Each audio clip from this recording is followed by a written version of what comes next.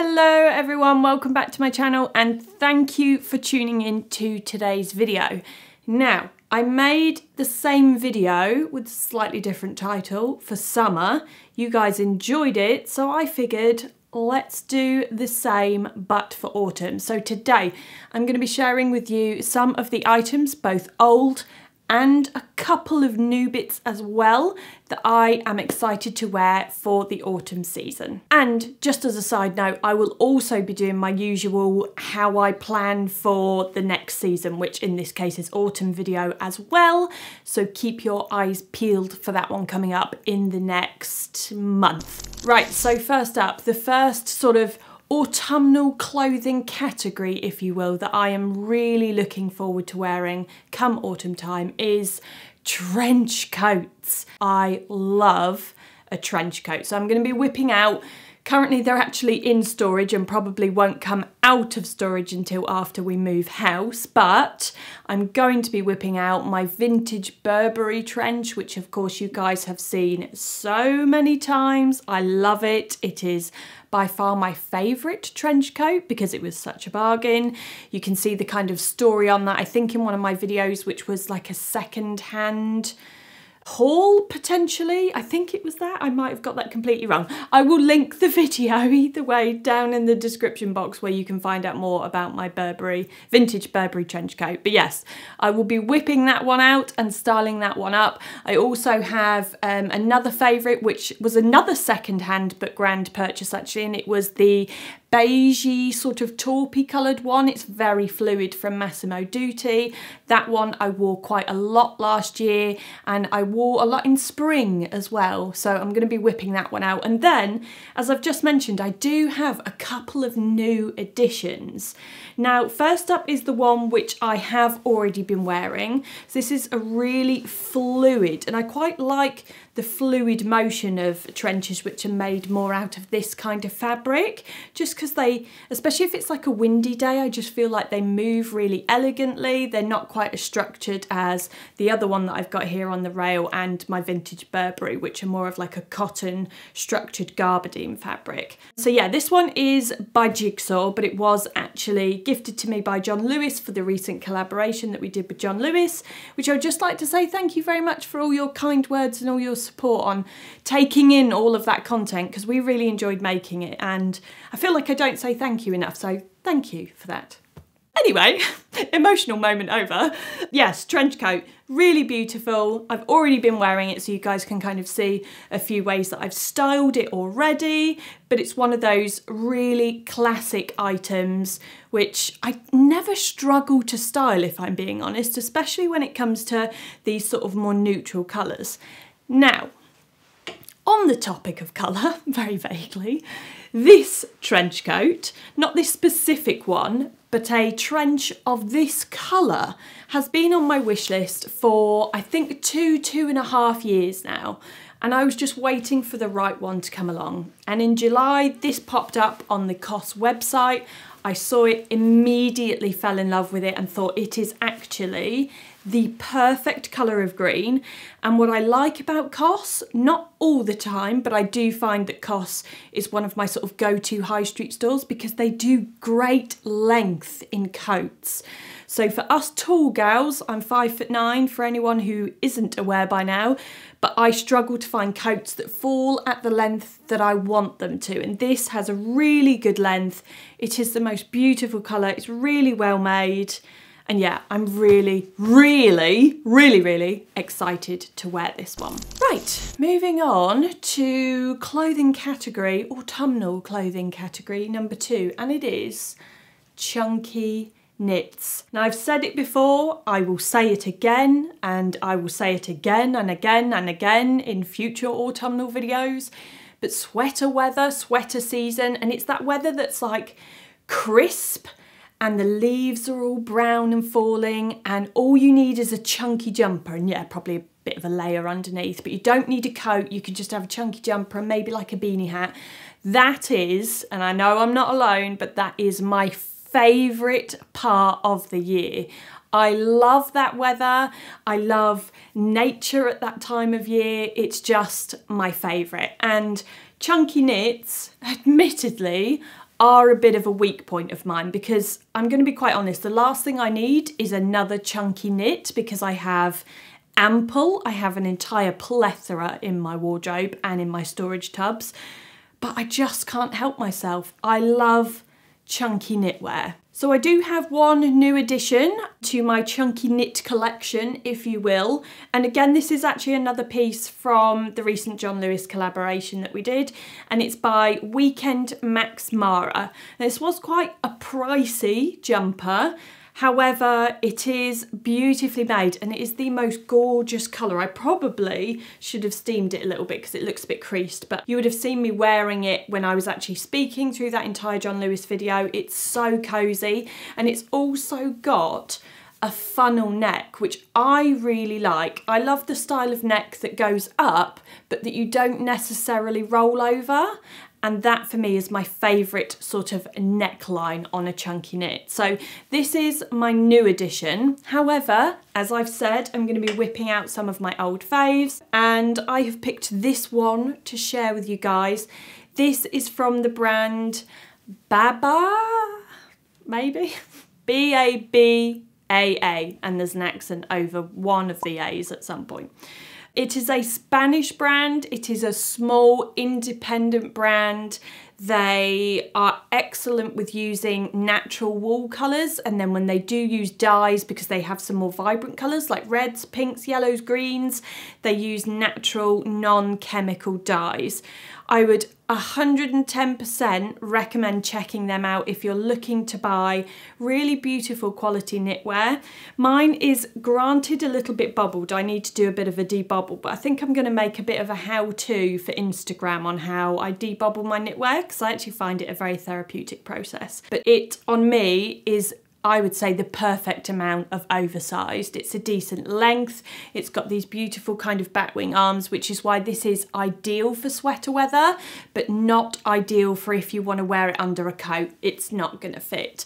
So that's why I like these really kind of chunky knits. And I also wanted to mention my Ray chunky cardigan, which I realised I have not brought down, so I apologise for that, but it was a big black chunky cardigan that I bought actually earlier on this year, and I wore it a lot because we had a really cold snap. We actually had frost in May, so we had a really chilly spring, and I kept that throughout spring weather, which I find is very similar to autumn weather, like lots of sweater weather. Right, on to autumn staple. No, that's a whole other video, isn't it? On to autumn clothing category number 3. Oh, the mind has gone. And it is blazers, although to be fair, they are an autumn staple. They're just a wardrobe staple in general, and you guys know that they are one of my favourite staples within my wardrobe, and actually I think that this is probably what most of you know me for. And a little fun fact, if you search on Pinterest the word blazer, someone told me this the other day, apparently I am the biggest search result of photos on Pinterest if you type in blazer. Mental. That's, well, it's not mental, is it? It's very predictable. In fact, it's not surprising at all. So yes, I love blazers, it's no secret, and that is why I jumped at the chance, literally head first, to collaborate with a small independent brand called The Curated. I say small, they're growing, and massive, massive props to Nicola for what she's doing with her brand.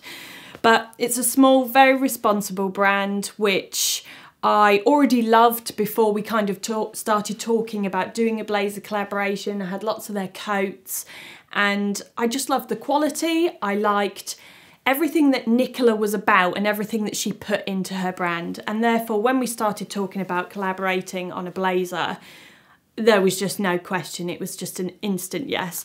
And the idea of getting to design my own perfect blazer, like taking all of those elements that I love about various different blazers and putting them all into one, was just something that I was incredibly excited about. And I feel really lucky to have been able to do that.